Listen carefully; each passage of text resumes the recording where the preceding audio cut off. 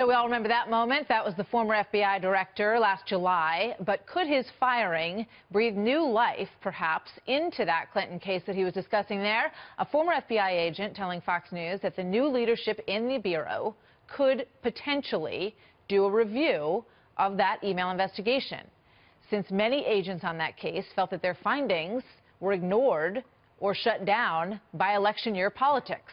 Our next guest says in the end, the former FBI director did fall victim to the Clintons, writing in the Wall Street Journal that Comey has become, quote, the latest to disappear into the Clintons' personal Bermuda Triangle, as he puts it. Here with me now, Daniel Henninger, deputy editor of the Wall Street Journal editorial page. Dan, always good to see you. Welcome. So explain that theory for us. Well, look, the person who was standing there talking, the FBI director, is not who should have been making that statement before the public. It should have been Attorney General Loretta Lynch. But Loretta Lynch couldn't do it because she went onto the tarmac and had this tete-a-tete with Bill Clinton. And what I mean by the Clintons' Bermuda Triangle is that so many people, either by choice or chance, who come into the Clinton orbit get swallowed up into this vortex of legal problems. So on the one hand, Loretta Lynch gets set aside, and then James Comey somehow makes the misjudgment that he's in charge of the Justice Department, and he's supposed to be making these public announcements. And as Deputy Attorney General Rod Rosenstein made clear, that in his memo to Donald Trump, that is not the appropriate job of the director of the FBI. That should have been done by the Deputy Attorney General, Sally Yates. And so Jim Comey got sucked into this email server story and tried to investigate it, and because the Clintons have this method of stonewalling and denial and using legal deflection, he got pulled in deeper and deeper into the details of it. There was no end game to it, and Comey himself, I think, was brought down by the Clinton method. So with regard to this question of whether or not it could ever be revisited, I think a lot of people would like to see that whole chapter go away, and I'm sure Hillary Clinton would be in that category. But there was some interesting comparison here, because here's what James Comey said on July 7th with regard to how the FBI team who worked on this investigation felt about the final outcome, which was the judgment that there was no intent. And then you'll hear Deputy Director McCabe on that team and their real feelings about how things turned out just yesterday. Watch.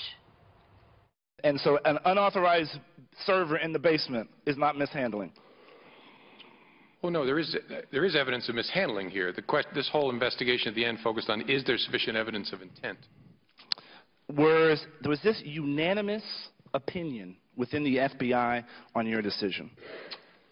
Well, the whole FBI wasn't involved, but the team of agents, investigators, analysts, technologists, yes. There were folks within our agency who were frustrated with the outcome of the Hillary Clinton case, and some of those folks were very vocal about those concerns.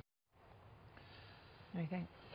It is not the FBI director's job to make a judgment about what the FBI agents are investigating. The agents do the whether it's this investigation or any other, present what they have, and it's the director's job to take it to the Deputy Attorney General or the designated prosecutors inside the Justice Department, and they make that determination. Jim Comey should not have been in front of that committee deciding for the agents what the quality was of their investigation. Someone else was supposed to do that, and that's why he's no longer director of the FBI.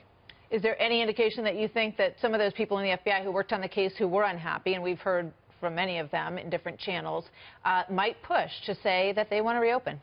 Yeah, I think they might push with a new FBI director. And of course, the FBI, you know, they do things quietly, but they also have their way of revealing to the public, shall we say leaking, if they think they have information that needed to be pursued. So it's not beyond imagining that Hillary Clinton's email server story, which really did involve specific federal laws that might or might not have been violated, unlike, say, the Trump collusion story, which so far has surfaced the identification of no law that could have been violated. This one really was something that a prosecutor could look into.